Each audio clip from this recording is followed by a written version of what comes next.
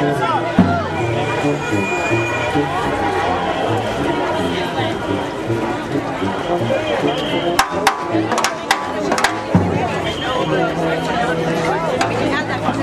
have a situation right now where they're making unbelievable cuts.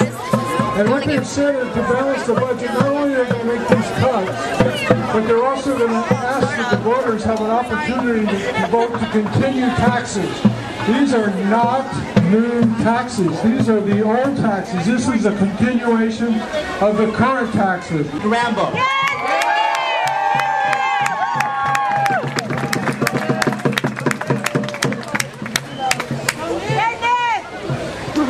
I would like to thank all of you, students, teachers, and parents, for coming out to the rally in the rain, protesting school budget cuts in BUSD. Even though I know I have your support, I still have a question. Are we worth investing in? We, the students of BUSD, do we not show enough potential? What are we missing? Why do taxpayers want to take more from us? As you already know, I'm a student at Willard Middle School. My name is Nick Rambob, and I am 8th grade class president.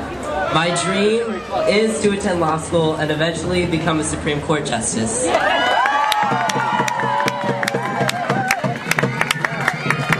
I enjoy attending Willard very much and think that as a student body, we have an incredible amount of talent to offer. All we need to develop this talent is an outstanding education. However, my classmates and my education is in jeopardy due to the budget cuts. Over the last 3 years, $11 million have already been taken from BUSD, and if the governor's tax extensions fail to pass, another $3 million will be taken away from our schools. If this money is taken, what will be the effect on the schools? One effect we can be sure of is less teachers, which mean larger classes. Larger classes mean less individual attention, which all students need to succeed. So on behalf of me and my fellow classmates who cannot vote, please contact our legislators and tell them to vote for Governor Brown's proposal to balance the budget and extend temporary tax increases on a special edition June ballot.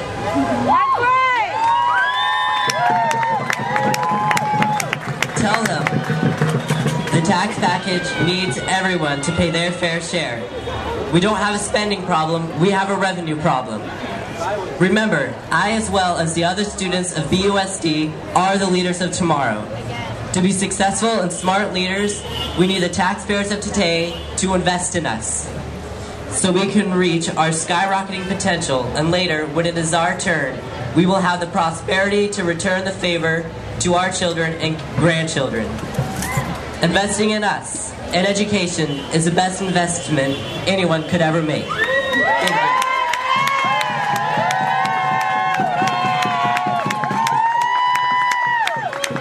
And I would like to introduce the next speaker, who goes to the Communication Arts Sciences Small School at BHS, Berkeley High School, Will Kyanan. Thank you.